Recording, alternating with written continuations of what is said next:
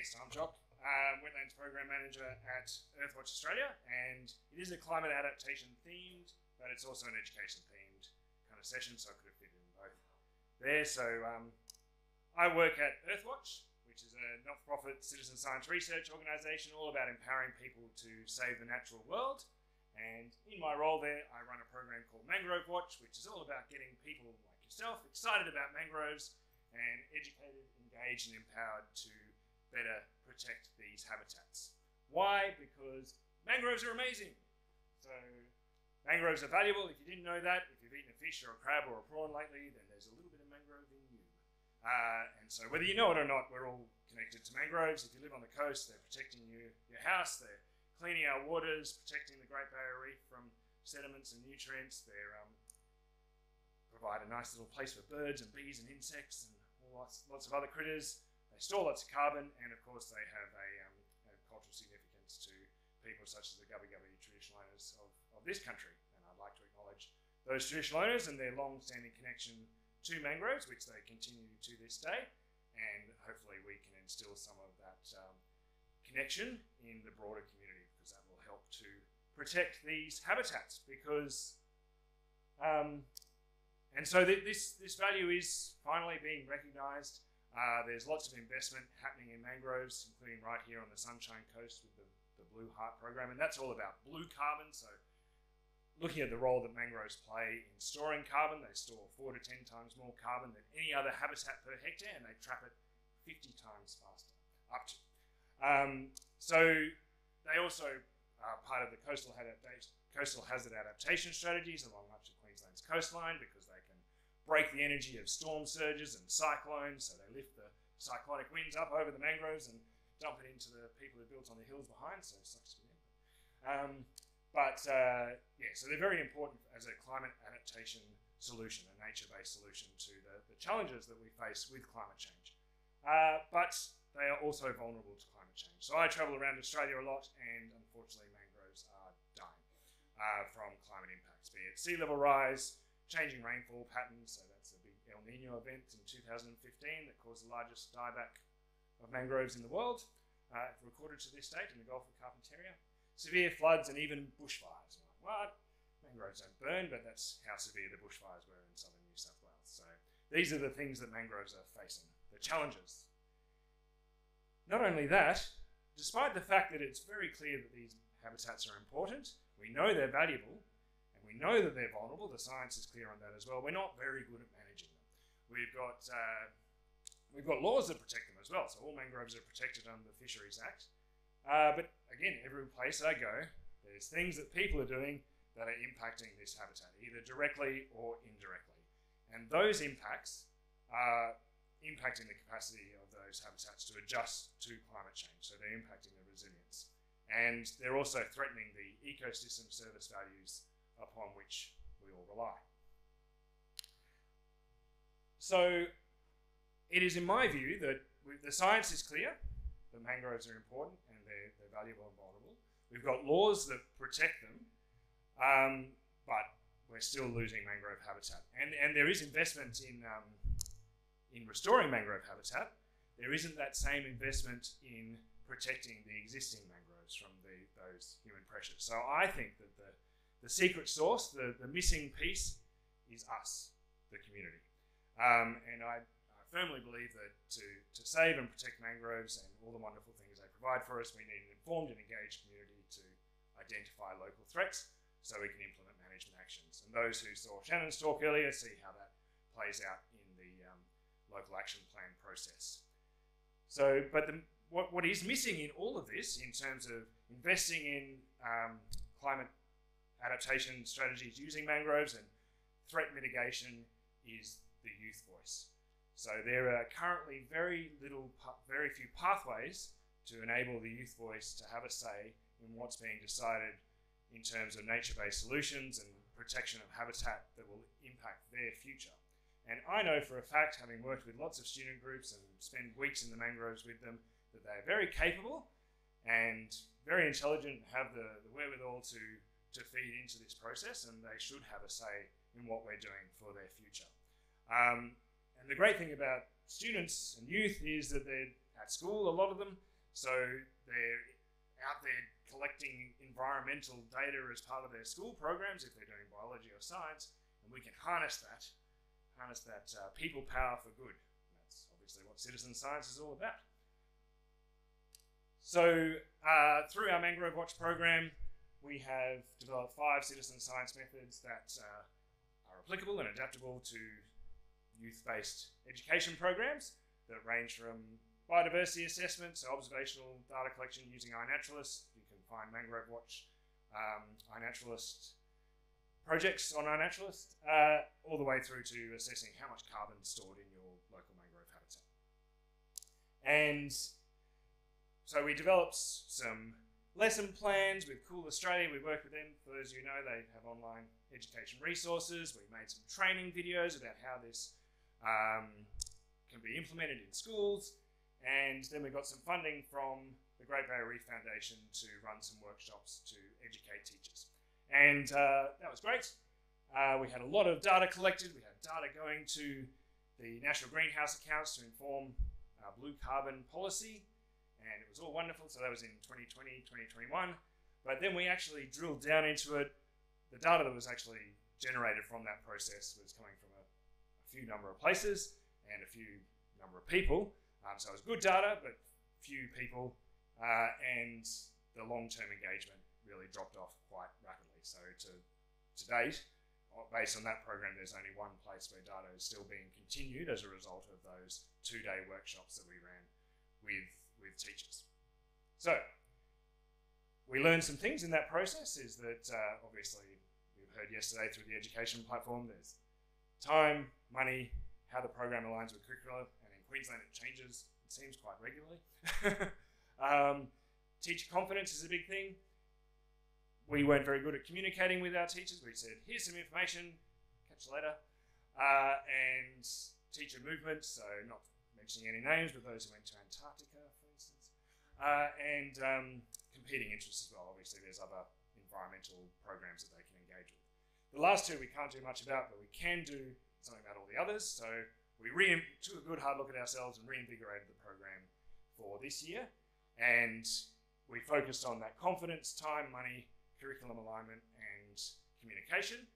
And we ran 2 6-day immersive experiential programs. From some people in the audience have been on one of these, and had to establish a deep connection with the habitat. We had an award-winning teacher on staff to help develop the program, and we co-collaborated to design individual teacher-based projects that they could deliver within their context. And we also provided some money to help them deliver those projects, thanks to the Great Barrier Reef Foundation again. And we have ongoing communication via WhatsApp channels, and I've been into various places, traveling around and connected directly with them. And there was also direct connection with students through the Teach Live program, so that helps to foster a relationship with a scientist. And we've partnered local community groups with schools in some locations as well, and that seems to be working. So great outcomes. Everyone who came along loved it. That's just some good metrics there. But we've already had data collection going on. There's some great projects. That doesn't turn out right. But anyway, you can see there's lots of people involved, and we've now got greater coverage across the coast with lots of different players from ecotourism organisations that like the Lark marine-based sort of aquamobile, taking students out to schools. Pioneer Landcare is partnering with the high schools in Mackay to work on a mangrove citizen science program there. Each of one of these is a bespoke program that can be delivered independently, and so we've got, for this lifetime journey, we've got preschoolers through to senior high schoolers and the adults, and there's been lots of biodiversity discovery along the way. So just these crabs that I've put up there are new crab findings or rediscoveries from a long time ago in each of those locations. So there's lots of benefits. And so I think with that better engagement, we've been able to get better outcomes. But I'd like to just quickly wrap up by enrolling you in my vision for the future, which is about activating those youth voices in that climate adaptation management decision making. So I want you to imagine that you're in a workshop surrounded by your peers and other community stakeholders who have an interest in the estuary space. You've just heard a presentation from someone like me about the data that's being collected and what the health of the mangroves are and the issues and that sort of thing that the citizen science data has been telling us. A student group who have been involved in the data collection process directly gets up and presents their vision for the future for what they would like their estuary to look like in the next 20 to 30 years, and presents through running a workshop with you what some of the solutions that they think should be implemented to achieve that process. Then you, as the decision makers in the room, come together and then come up with 3 to 5 local actions that are estuary specific that can be delivered at that local scale to help those students achieve their vision for the future. And that, I think, is what real empowerment and community empowerment is about through citizen science. And I think that is the power of citizen science, but also it's a pathway for activating these youth voices. So thank you, and if you'd like your mangroves watched, come and see me. Okay, thanks, Jock. Any questions? We're quite good for questions here for Jock in the audience. Comments? Here we go. Jess? Hi, Jock. Another great talk. Thank you.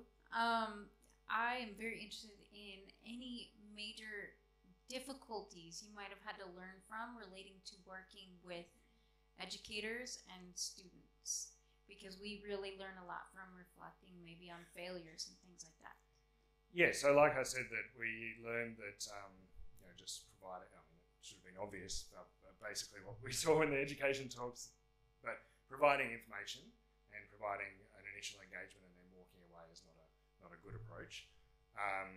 So having that deeper connection and long-term connection is good, but also having the ability to adapt a methodology. So we're getting the data that we need to a different context. So obviously we're working with Cooktown State High. They haven't implemented their action plan yet, but they have a mostly Indigenous community who need a different type of program, a more accessible language in the information that they're receiving. And so it's working with those teachers who understand their student group so that we can deliver the information they need to get the students engaged now they're collecting data. And so in the Torres Strait, for instance, they looked at it and went, okay, well, our students don't like being in the classroom, but what they really want to do is just go around and look at stuff in the mangroves, and they know everything that's out there, so why not get them taking photos?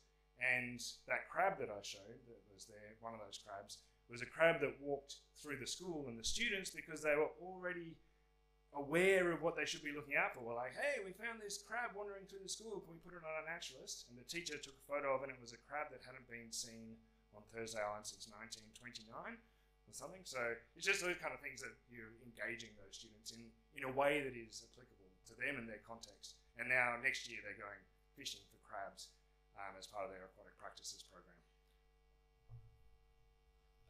Sorry, I'll go for the last question.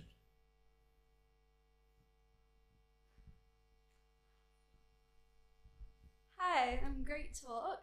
I'm from Adelaide, and I'm not sure if you know much about the mangroves there, but there's a place called St Kilda, and there was a salt mining company, and something happened with the salt. It got into the water, and so I'm not sure if this is the right stat, but it says 10 hectares of mangroves died, and I was just wondering if you've heard about that, if you have any thoughts on how that can be helped. So I had a little interview on local ABC Adelaide there about that when that first happened, but there are local people who are looking into it, and there's community citizen science action that's taking place with a person called Perry Coleman, who's doing work on that, and there's also been scientific investigations done by the South Australian government that have done a very in-depth assessment of what's going on there. So it's there's local action happening there that's indirectly related to MangroveWatch, but so it's in good hands, just to put it that way. Yeah, just a quick question. You showed that it was Holloway's Beach was the one that continued with the work. Is that because they'd already been taking doing stuff with kids in the mangroves before compared to the other centres you worked with who perhaps didn't work on mangroves? There's no one factor, I guess. It's a combination of there's a person there who is passionate. They've got mangroves right there to engage the students with, and there's also a teacher who is passionate and is able to go on with that program. But that said, they have integrated our MangroveWatch methodology into their standard programming, so there's lots of the data that we're collecting. It's still ongoing, and there's lots of student groups collecting different habitat stuff. So, and they've also helped with the report card data collection as well that Shannon talked about earlier. So in a way, that they had location. The others have to take the kids from some distance. No, it's not always. There's places where it's very easy to access the mangroves. It's just it's about people. It's always about the people. So it's about connecting with the right people in the right place at the right time and fostering what might be a bubbling away underneath a passion for helping the mangroves and tapping into that and making it bloom into a full-scale citizen science action program. Well, thanks very much for that, Jock. I read somewhere that they are the kidneys of the planet. That's one expression that's been used for mangroves, the kidneys.